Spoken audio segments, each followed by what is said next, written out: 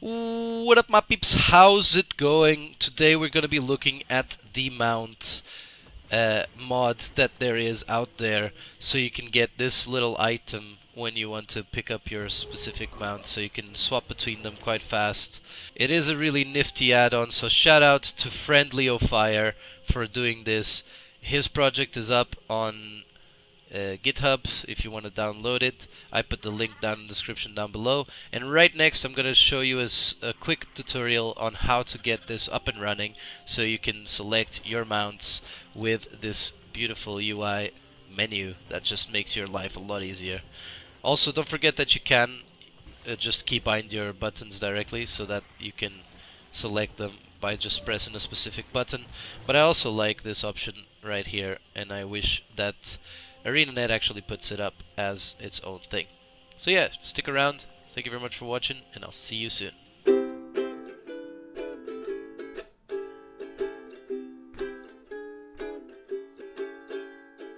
So in order to download the mount add-on, it's quite easy. You just go to the link in the description where you can find the GitHub link.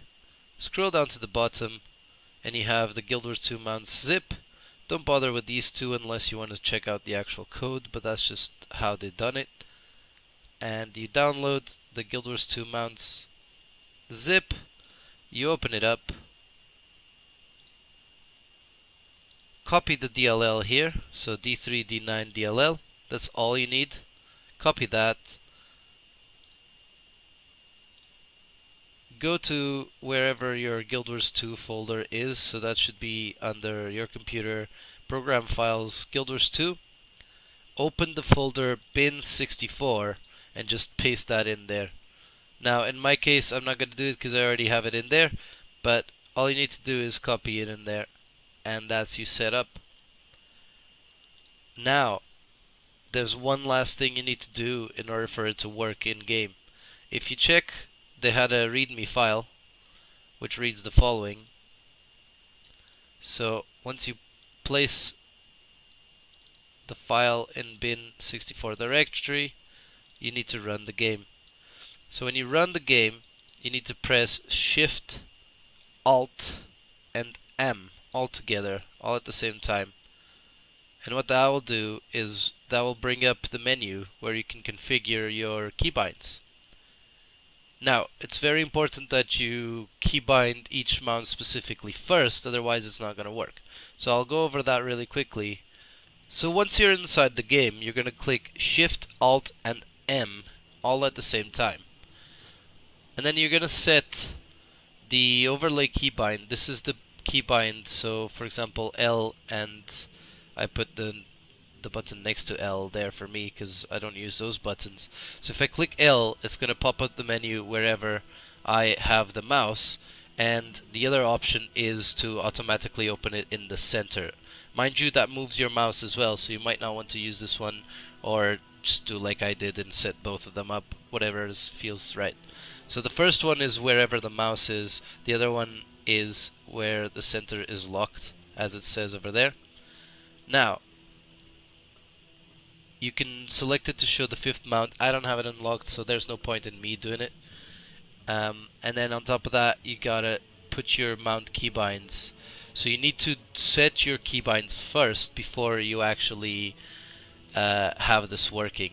You can set them up here before you go and set them up in the actual menu here, but in any case they need to match up, otherwise it's not going to work properly, because it's basically going to press that button whenever you click towards the raptor, or towards the skimmer, towards the springer, towards the jackal, whatever.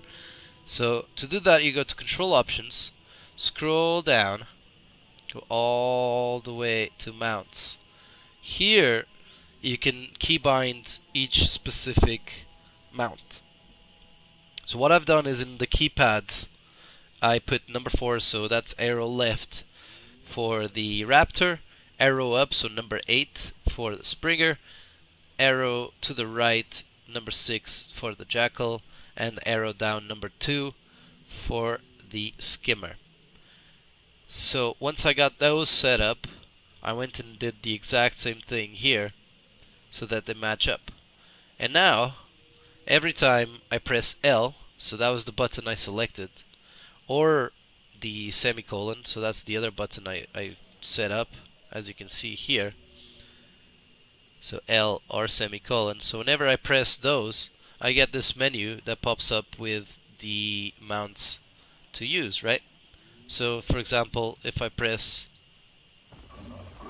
that, that gives me the Raptor. If I press this one, it'll give me the Skimmer. If I press up, it'll give me the Springer, and if I press to the side, it'll give me the Jackal. So that's it. I hope this was a useful tutorial for you guys back home. It's pretty easy to install it. It's just a setting up that takes slightly longer, and even then it's pretty easy. And yeah, hope this was useful. Don't forget to subscribe to the channel if you want to see more content like this, and don't forget to like the video if this was useful for you, and share it with your friends if you think they'll like it as well.